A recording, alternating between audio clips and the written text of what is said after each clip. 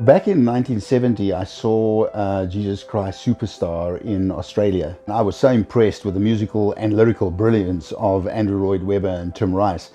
And I immediately thought, well, because they ended on the cross, you see, they were telling the story of Christ as a man, but they missed the part, the next 40 days, which is the key part of the Gospels, which actually presents Christ as God. I then realized that it would be really cool if we could create a musical that was like Jesus Christ Superstar 2. We needed to tell the story of the next 40 days in Jerusalem after the cross. So I wanted to tell the story about those 40 days that started at the cross and ended at the Ascension.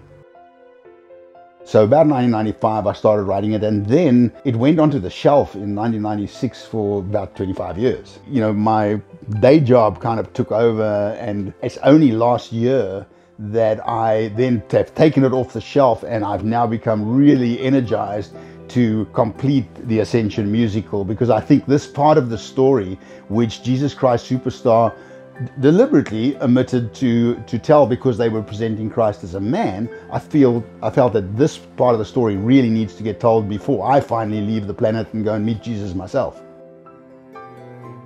I first started writing it in a restaurant, scribbling on the back of a placemat in a little like cafe in Montreal called Rubens.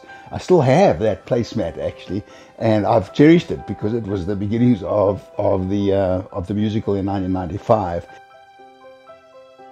The instruments you will hear are full orchestration, so everything you would see in a full orchestra, from violins to to oboes to bassoons, it's a full orchestration. But you will also hear what I've wanted to bring in is some Eastern.